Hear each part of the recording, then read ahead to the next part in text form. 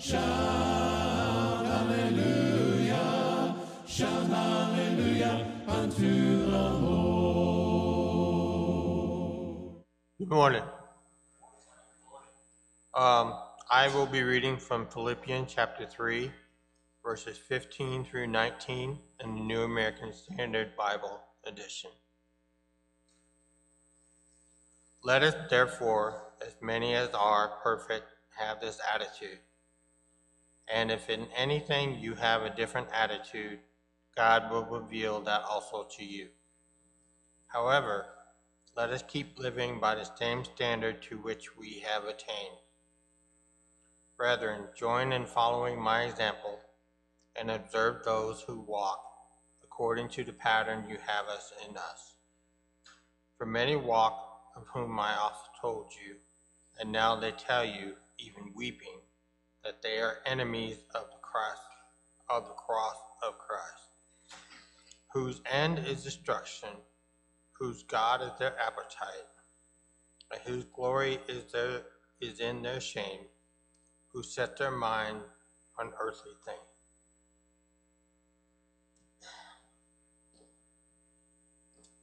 Well, good morning, and happy Father's Day to all of our dads this morning joining us in the auditorium and also joining us online. If you have not sent your email to office@mesquitecfc.org to let us know that you're participating with us, please do that as soon as possible. It is good to be here. It's a beautiful Lord's Day outside. It is summer. Summer has arrived. The water spigot of the heavens for this area, I believe, have been turned off till probably October. So get ready to start setting your sprinklers or else your yard is going to die. But anyway, it's good to be here this morning. It's good to see all of you. We have some visitors joining us this morning. Welcome. We're glad that you're here and hope that you feel completely and totally at home. If it's been a while since you've been here, we hope that you feel like you've come back home. It's good to have you with us this morning. We've been studying Paul's letter to the Philippians, and the overall message, I believe, in his letter to the Philippians is living life with joyful victory. And we've been taking a look at this letter piece by piece, week by week.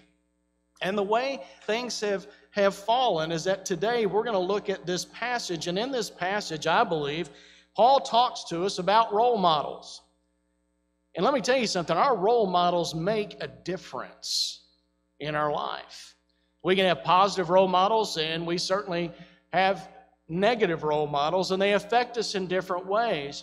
And this morning, I want to take a look at what Paul has to say toward that. But before we get into that message today, which I think for me personally applies to me as a father, and I hope that it is a blessing and an encouragement to all of our fathers, but to all of us as brothers and sisters today.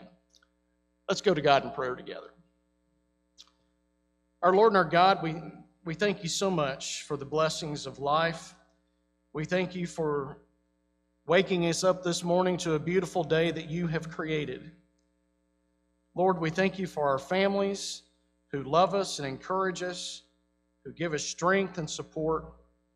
We thank you especially today for our fathers, and we know today that many are observing Father's Day for the first time without their father in their life. Lord, we ask that you would bring comfort to them, that you would bring comfort and peace to them, the peace that passes all understanding that only the Spirit can bring. We're thankful, Father, for our new dads. There's some young men out there that are celebrating their first Father's Day, and we just ask, Lord, that you will give them strength, that you will give them courage, and that you will give them the compassion and the wisdom that they need to be the fathers that you've called them to be. I pray that they will lean upon the role models in their lives, the positive father role models in their lives to go to for advice and for counsel, and that they will emulate in their life. Of course, Lord, we know the best role model that we could ever have is found in Jesus. Jesus is the ultimate role model. He shows us in his life and his ministry all the good that he calls us to be. Lord, I just ask that you will open hearts to the message today. I pray that this message will be your message, and that this message will be powerful in an undeniably way to your glory. Lord, we pray for our leadership at every level, but we especially pray for the leadership within this city. We pray for our mayor and city council. We ask, Lord, that you will give them wisdom and strength as they lead and make decisions that aren't always popular with regard to the betterment and the best interests of the city of Mesquite. Father, we pray for our shepherds here at the Mesquite Church of Christ. We pray that you will give them wisdom, that you will give them the vision that they need to lead this congregation in the way that you would have it to go. We pray for our deacons and our ministers and our ministry leaders.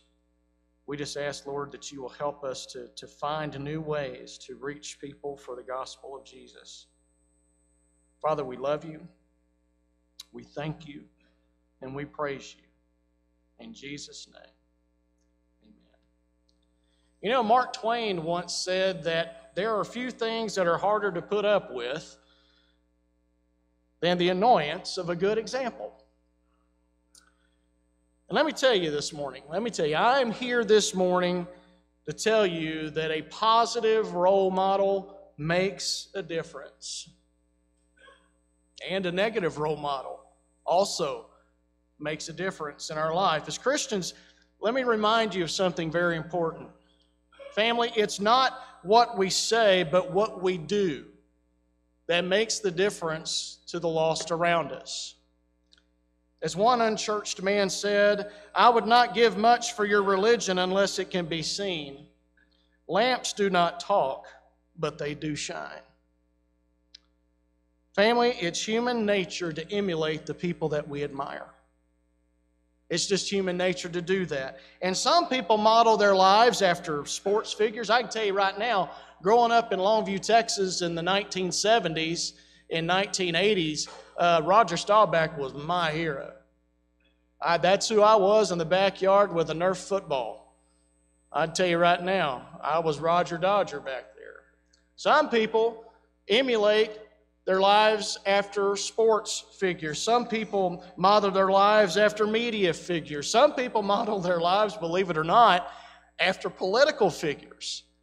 And even, in some cases, you will even find people modeling their lives after criminal figures.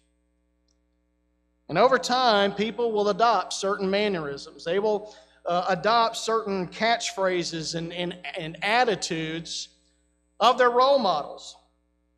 And family, a positive role model can greatly encourage us in our lives. And I've benefited from wonderful role models. I've been blessed with great role models in my life. My father and my mother and my grandfather have had a huge impact on my life and my faith. But also from a professional standpoint, Jimmy Allen, Bruce McClarty, Gene Clower, Dan Lightfoot are preachers who have positively influenced me in the role that I serve in now. But I can tell you also that I've had negative role models that have influenced my life. And you have too. You've had teachers and coaches and people even in the church in positions of authority who have abused that authority, and they have not set the example that they should for you. And it's very, very disappointing, isn't it, when that happens? I remember when I was a youth minister, I took a job in North Dallas at a rather large congregation, and the minister there was a pretty well-known speaker at the time. And I can remember going in a couple of days after I started the job and knocking on his door and walking in and saying, man, I just want to tell you, I'm excited to be here because I'm looking forward to getting to know you better and learning from you and having a kind of a mentor relationship and just learning some great things from you about how to be a really good public speaker. And he said, whoa, hold up. Wait a minute, Devin. I don't have time for that. And I'm going to tell you, I was disappointed. Sometime later, after a staff meeting, This same guy said, we're bringing in somebody from outside the congregation to fill the pulpit this week. He traveled a lot. He was a pretty popular speaker at the time. And after the meeting, I just, knocked on his door and said, hey, I'm just curious, why are we bringing somebody from outside the congregation in to fill the pulpit when you're not here? Because I'm on staff, and Phil, our small groups minister's on staff. We have people on staff to cover that. And he said, well, number one, nobody wants to hear Phil. And Phil had been a pulpit minister for many years in really large congregations. In fact, he was a pulpit minister at the church that Cammie grew up in Tulsa, Oklahoma. He said, nobody really wants to listen to Phil. And Devin, let's be honest. You don't have the credibility, and you haven't earned the privilege. Now, I thought about that for a second. How do you obtain credibility without opportunity? And number two, to this day, I've never understood how anybody could ever earn the privilege of preaching the gospel of Jesus Christ. So let me tell you something. We have positive role models in our life, and let me tell you something. We'll find negative role models in the places you never thought that you could find them. And brothers and sisters, we need to understand that role models can lead us forward, but they can also drag us down if we choose the wrong role model. Paul understood this. He understood this very clearly. And as he wrote to the Philippians family, he understood that the people that they chose to follow would impact the growth that they experienced.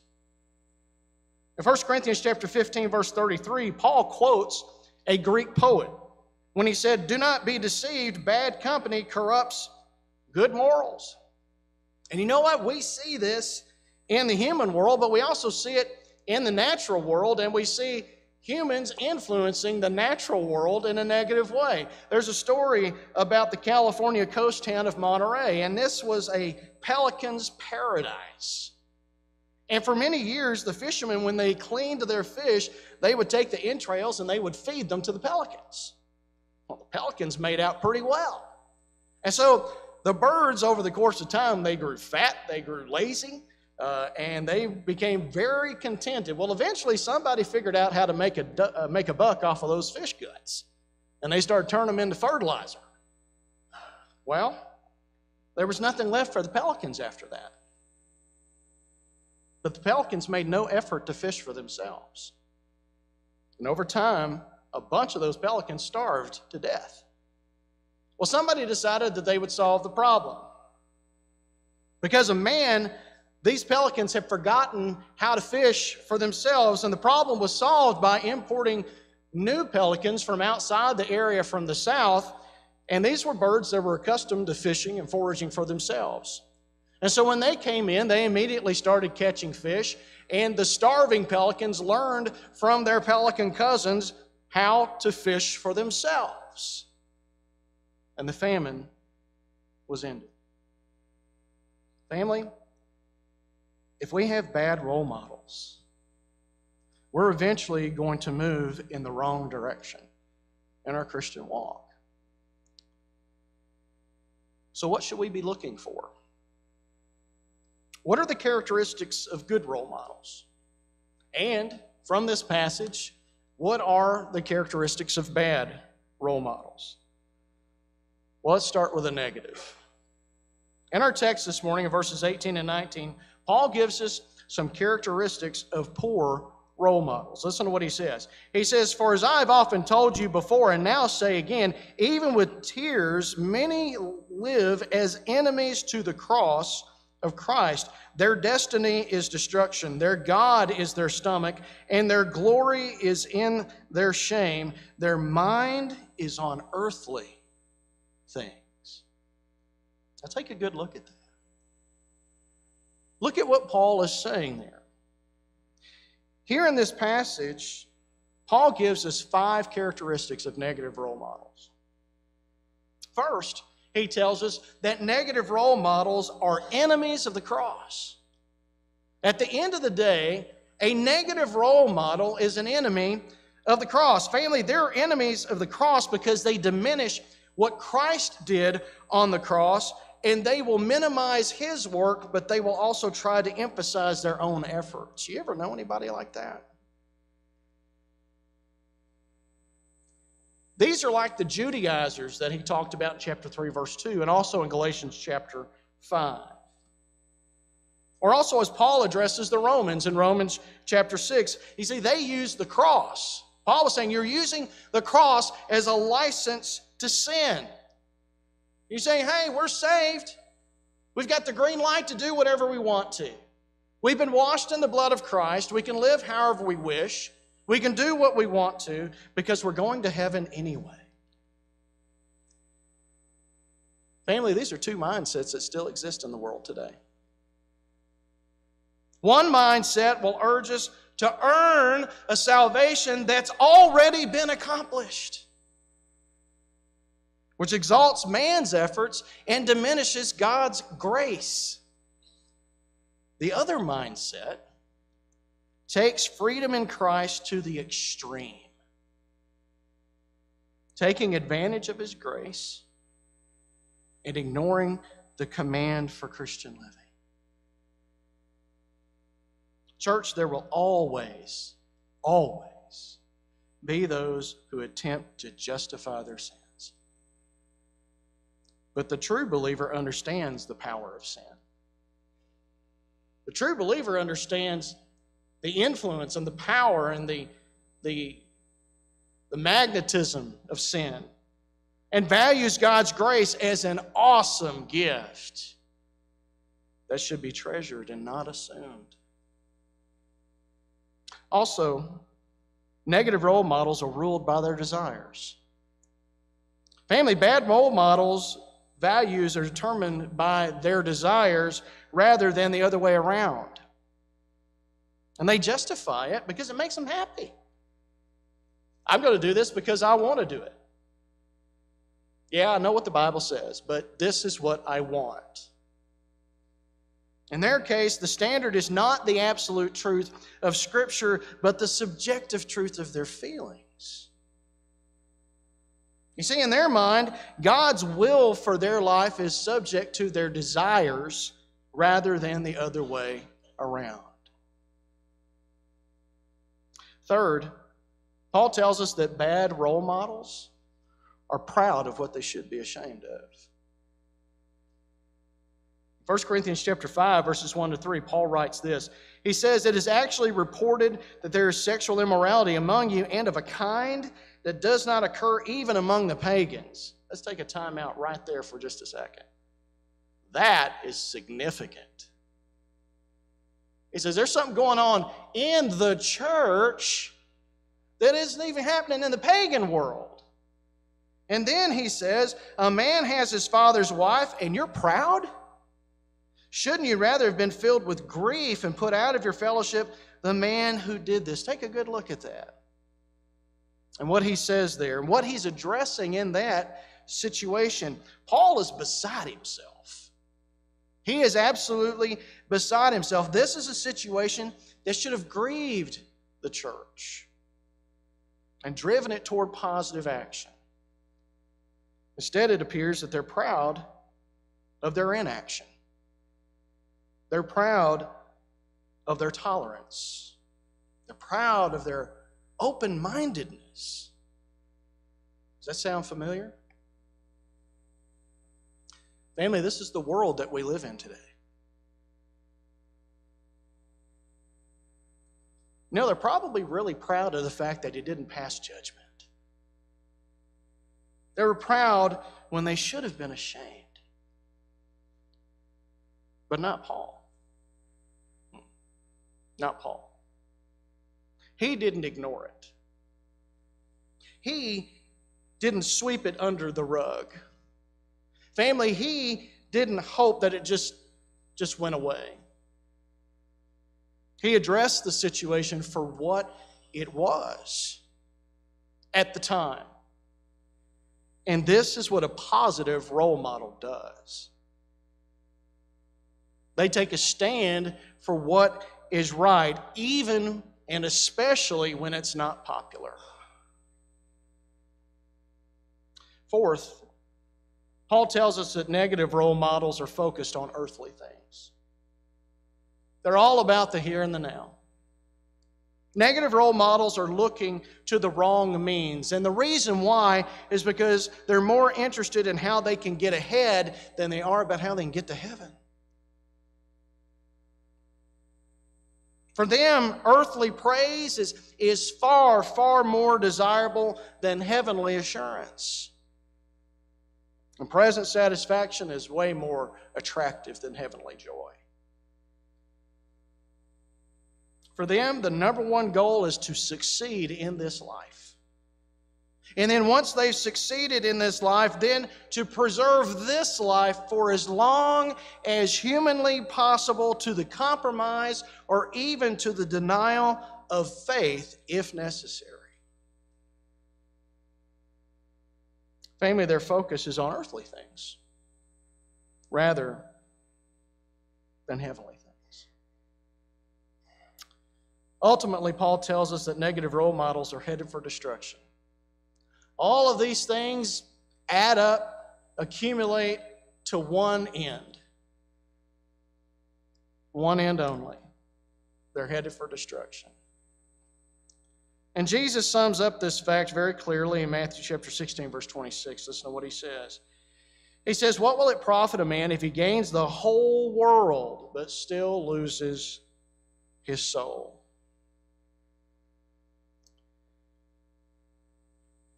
You know, most negative role models haven't thought that far ahead. Because the focus of their life is on the here and the now. They have what I call a Scarlett O'Hara approach to heaven. Remember what Scarlett always used to say? I'll worry about that tomorrow. Well, here's the thing, family, and here's the thing, dads. Sometimes tomorrow never comes. I'll spend more time with my wife tomorrow. I'll spend more time with my family and have that quality time next week. I'll circle that on my calendar. You know what? Your family isn't so much interested, dads, in quantity of time than they are quality of time. You can make any moment a quality moment with your children and with your spouse. Even if it means just getting in the car and driving down to Ham Orchards and having a peach and strawberry swirl ice cream. It doesn't have to be anything fancy. It just has to be genuine. Family, our role models do make a difference. And the life that we live, that you and I live, is an example that we set for others, whether we want to or not, whether we even intend to or not. That's just the way that it is. And if you wear the name of Christ to the point that people know that you're a Christian, guess what? All eyes are going to be on you. They're going to watch you. They're going to listen to you. They're going to see how you react to the challenges of life. And let me tell you something, folks. We're living in some challenging times. They're watching you in what you say. They're watching us in what we do. They are watching us in what we post on social media. Verses 15 to 17, Paul highlights the benefits of a positive role model. So we're shifting gears now. He says, all of us who are mature should take such a view of things. And if on some point you think differently, that too God will make clear to you. Only let us live up to what we have already attained. Join with others in following my example, brothers, and take note of those who live according to the pattern that we gave you. What he says there is profound. Let's take a look at what he says. First, we see that positive role models hunger to know Jesus better. If you're a Christian, you can't know Jesus well enough. If you're a believer, you can't know him well enough. We want to know Him better. We hunger for that. The first thing that Paul says is that positive role models have the same attitude that he has. Now, from the outside looking in, somebody might say, well, man, that's kind of arrogant, isn't it? Follow my example as I follow Christ. You got to understand where Paul's coming from. This may come across as arrogant, but think about what Paul is telling us. He recognized that he was in the process of growth. He knows, hey man, I'm not there yet. I'm on the road moving in the right direction. Come join me on the road. He was constantly in search of that which was going to make a more complete and vital relationship with Christ possible. His focus was on God's grace, not on his goodness. Family, a positive role model needs a relationship with Christ. We need it. I need a positive, growing, vibrant, meaningful relationship with Jesus Christ, or I cannot be the man that God has called me to be, the husband, the father, the minister. I can't be, and you can't be, what God has called you to be and what Jesus died on the cross for you and I to be without that relationship with Jesus. Because they're not satisfied. We need not be satisfied knowing more about Jesus, family. We must want to know Jesus more. Paul also tells us that positive role models have a teachable spirit. Paul tells the Philippians that if they don't agree with him, and you know what, we don't always agree with one another. I don't know if that's a newsflash for y'all or not. But Paul says, hey, if you don't agree with me, the Lord will make it plain to you. In other words, if we don't see it the same way, God's going to fill that gap. God's going to help you to see it the way that He wants you to see it. Paul understands that we grow at different rates. And he realizes that some will need more time to see what he has come to understand. And he is confident. He is confident that God will make that clear. You know, we need to follow that advice. If we don't see things the same way, instead of beating somebody into submission, let's pray that God will make it clear to them. Family, the greatest obstacle, and don't miss this, the greatest obstacle for discovering God's will for our life is our enthusiasm for learning God's will for our life. Hopefully that's up on the screen. And if it is, take a good look at that. Because that's important for us to understand. It's important for us as individual Christians to understand. Fathers, it's important for us as dads to understand. Because you know what? Many of us who struggle with what God wants us to do are really struggling with how to get God to approve what we want to do. You know, a coach or a teacher will usually be the first to tell you that desire and being teachable are two totally different things. We can have all kinds of talent. I mean, all kinds of talent. But if we're not teachable, if we're not coachable, then we are severely limited in what we can do. And don't miss this, what I'm about to say. The most successful people in this world all have one thing in common. Every last one of them have this one thing in common. They are eager to learn anything that will help them improve. They ask questions. They listen. They are receptive. They are those who give and accept constructive criticism and feedback. In other words, they're teachable. They're teachable. From a Christian perspective, they're willing for the Lord to do, as Paul says in verse 15, they're willing for the Lord to make it clear to them. They don't get frustrated. They don't quit. They don't shift blame to somebody else. They're willing to make it clear through the Lord's guidance. Paul also tells his family that positive role models live what they believe. Let me tell you something. There's nothing worse than a hypocrite. There's nothing worse than a hypocrite, especially when they wear the name of Jesus. Oh, the damage that Christian hypocrites have done. But you know what? Positive role models live what they believe.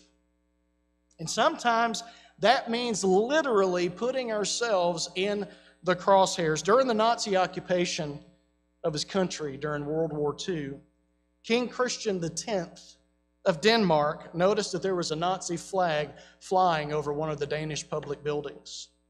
And so he called the commandant to come into his presence, and he asked the commandant to take that flag down. And the commandant said, "That flag ain't coming down." The king says, "Well, then a soldier will go and take it down." And the Nazi commandant said, "That soldier will be shot." And King Christian X of Denmark said, "I will be that soldier." And that flag came down. Paul writes in verse 16, "Only let us live up to what we have already attained." And look at that. What a great idea. What a novel idea. Take a good look at that. Rather than wasting our time arguing over our differences and debating about what we don't understand, how much better would it be if we acted on what we do understand? Because let me tell you something, whether you realize it or not, pick whatever your political issue is. There are people who claim to be Christians on either side of it. There are. And if Christians across the spectrum, regardless of what the issue is, will simply live up to what we have already attained as Christians, don't tell me we can't work things out. Don't tell me that we can't bring peace through Christ. It's because people have forgotten Jesus and elevated their issue above the cross. Only live up to what we have already attained. Church, people are watching us. Fathers, our families are watching us. Your spouse, your children, your grandchildren. Everybody's always watching Dad. Think about it. When you were a kid, do you remember the things that your dad would do? I was driving down the road the other day with one of my sons. And I was coming up behind somebody on the highway, and I had my hand on the wheel like this. And I lifted up my wrist to see how fast I was going. It's just a little flick of the wrist. My dad did that. I grew up with that. I can remember standing in the front seat of our 1967 Chevy station wagon and coming up to a stoplight. The arm always came up. Think about your dad this morning. Think about all the little things that he did. You're always watching him. People are watching us. Fathers, our families, our children are watching us. The world is looking for good, positive role models. The world thirsts. The world hungers for good, positive role models. Role models who seek to align their lives with the Scriptures rather than the other way around. And family, there are people all around us that are looking for those positive role models. The positive role models that you and I have been called to be, and family, that we can be. Doesn't mean you got to be perfect. There's nothing in this passage that says you have to be perfect. But we have to make the effort. And believe it or not, the best place, the absolute best place to find a role model in this life, a good role model, should be in a Christian home. In the life of a Christian father. In the life of a good Christian father. Fathers, as a spiritual role model, you make a difference. You can make a positive difference, or trust me, you can make a negative difference. But God has created you and created me and placed us in this role in our life with our wonderful wives and our beautiful children to be a positive role model in their life. This is what we have been called to, brothers. We've been called to make a positive difference in our family. So why is that so important? The world will ask that question. Why is that so important? Let me share something with you. Statistically, between 66% and 75% of children who grow up in a home where their father was involved in the church, those children are also involved in the church. That's huge. Dad, you think that your presence here and involved in the church doesn't make a difference? Let me tell you, statistics don't lie. And Dad, if you're here today because it's Father's Day, man, that's great. It's wonderful. It's good to have you with us today. But what difference is that going to make in the life of your child? You want to know what's going to make the difference in the life of your child? It's where you choose to be next Sunday. And the Sunday after that, and the Sunday after that. Family, our role models do make a difference. And the perfect role model is Jesus. And our first step toward becoming like Him is by dying to ourselves. And Jesus said in Mark chapter 16, verse 16, "The one who believes and is baptized shall be saved." Fathers, there is no better example that you can set for your children than to confess Jesus as Lord and die to yourself in baptism. You think that's not a powerful example to your children? Ooh, there's nothing more powerful. And when your child comes to that conclusion and they confess Him as Lord and they choose to die to themselves in baptism, let me tell you something. There is no better experience as a father than to step into that baptistry with your son or your daughter.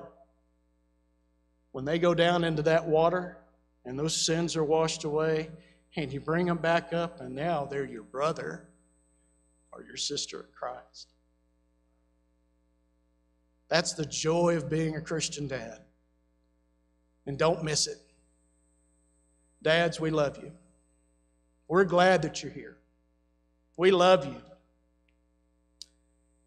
But Jesus and the Spirit and God the Father calls you to be the best role model that you can be. And the best role model that we can be is to follow Jesus more closely.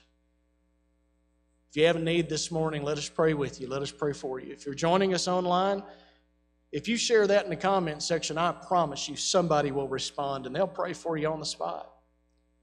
If you need to confess Jesus as Lord and put Him on in baptism, everything's ready. Are you? If you're visiting with us today and you're looking for a church home, man, I hope you found it because we want you here with us. Whatever your need, don't leave this place and this time together in need. Bring your needs to Jesus while we stand and sing.